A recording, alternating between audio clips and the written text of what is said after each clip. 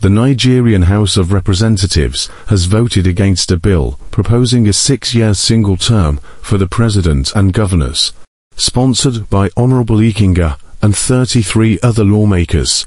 The bill aimed to amend the Constitution to include single-term limits, rotation of executive powers among Nigeria's 6 geopolitical zones, and the establishment of 2 vice-presidential offices for North and South.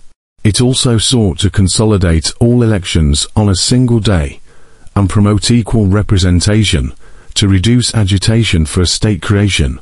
During Thursday's plenary, Speaker Tajudeen Abbas called for a voice vote, and lawmakers overwhelmingly rejected the proposal, reaffirming the current 4-year term with the option for re-election. I rise to move that a bill for an act to alter the provision of the Constitution of the Federal Republic of Nigeria as amended to provide for a single term of 6 years for the office of President and state governors, provide for the rotation of offices of President and state governors and chairmen of local government council among the inherent regions and zones, and to provide that all elections be held on a single day to be read for a second time. I so move.